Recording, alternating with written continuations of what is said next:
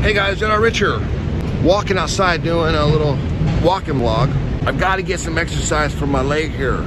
I mentioned this on my last vlog. What happened was, the last, I don't know, couple of months or so, when I do a deep knee bend, like bend way down, like past a certain point, my knee would like kind of pop into place.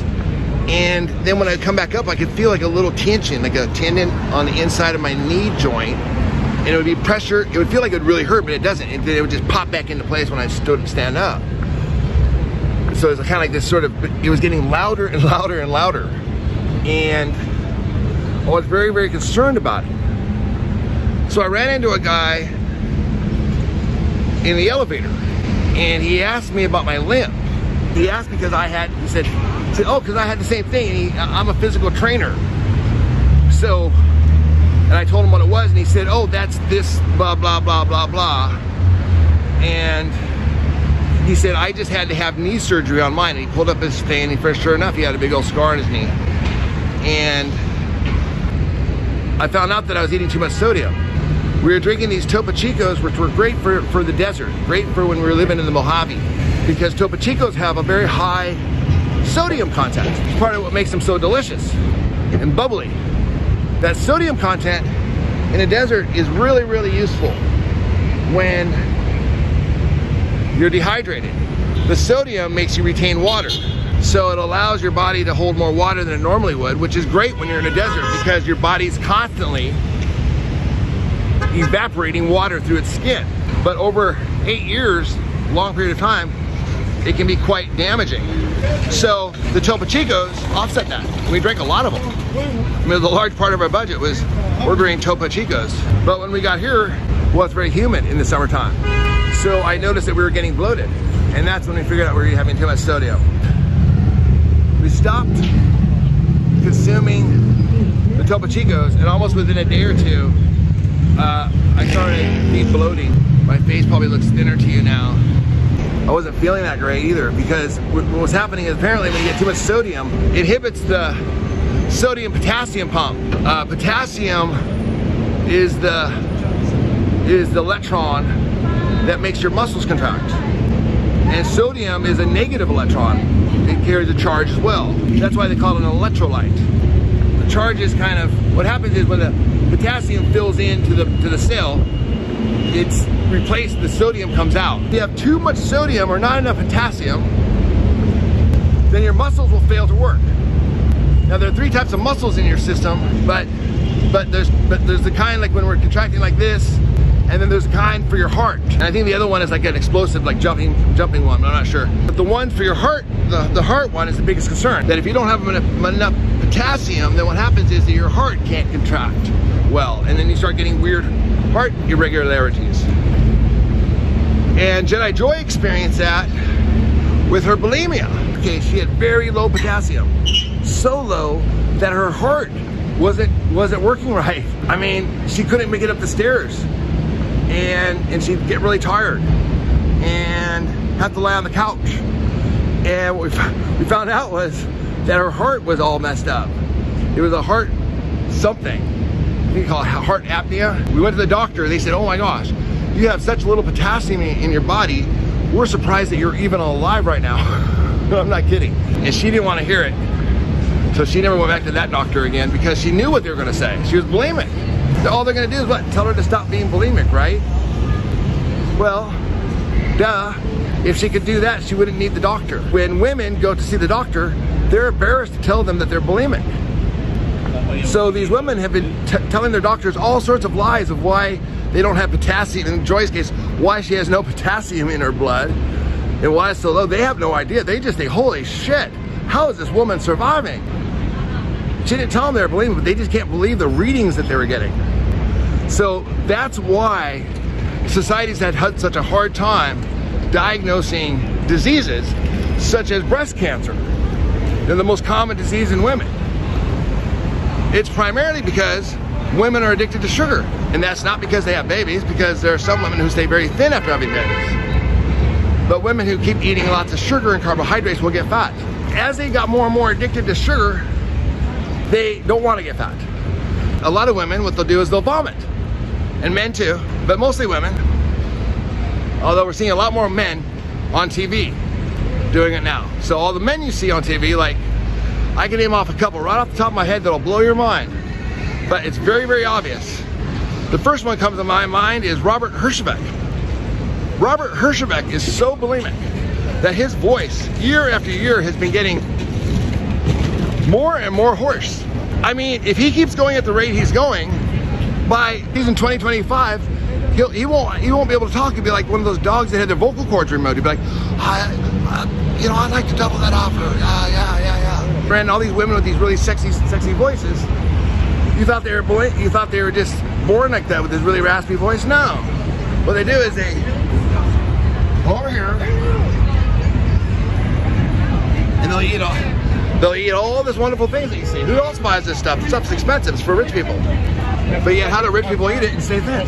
It's not that they're born with a superior set of genes. It's just that they're lying to you. They have a secret. Is that they vomit. So I digress. Why I'm walking outside today is because I gotta get my knee some exercise because I popped it. But now I'm limping, so it hurts really bad. So what I found was one of the best purchases I've made. Well, actually I didn't make it, my wife made it. But we felt it was very expensive at the time, but now worth every penny, and I highly recommend it.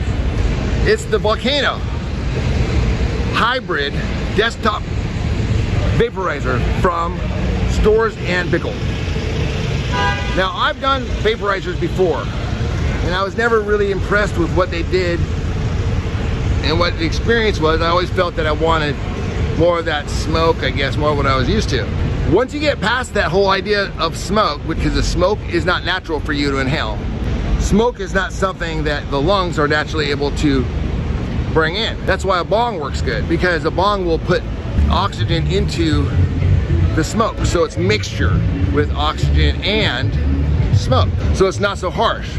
Pure smoke will make you automatically reflex and cough because your brain says, oh my gosh, there's pure smoke. And you've evolved to say, let's cough that out. And plus, let's let everybody know there's smoke here. So you start coughing really loudly. So the smoke was never really a good idea. So what they did was they would incorporate oxygen into the smoke.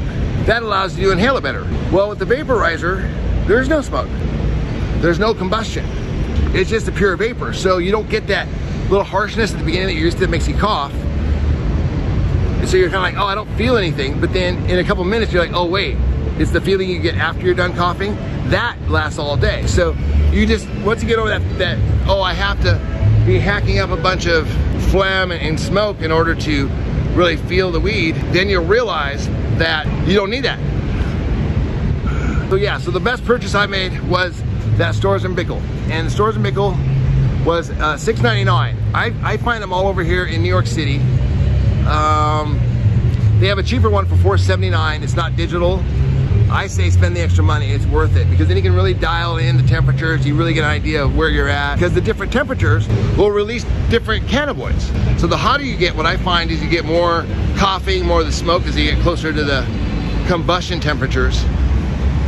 But the lower temperatures are smoother and you can hold it in longer and you get more of that terpenes, more of the medicine. So it's really whatever you're in the mood for. It's one of the best things I found because it's super easy for cleanup. It solved the issue about having to be in places where they don't allow smoking in a hotel room because this is not smoke, it's vapor.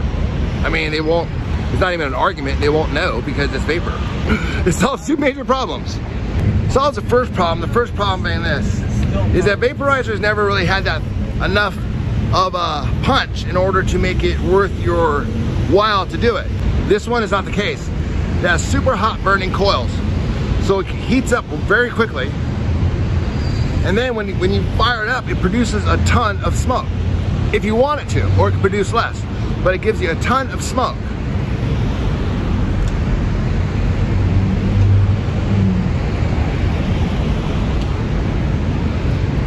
But it's not actually smoke, it's vapor. Now the gas is not smoke, so therefore you can use it in hotel rooms or places where they don't allow smoking. Now I gotta go upstairs because I was gonna do a blog up there. Now she's all mad at me because I was mad at her because I needed some time to do my thing, which was this blog. So I'm glad I got it done. Thank you.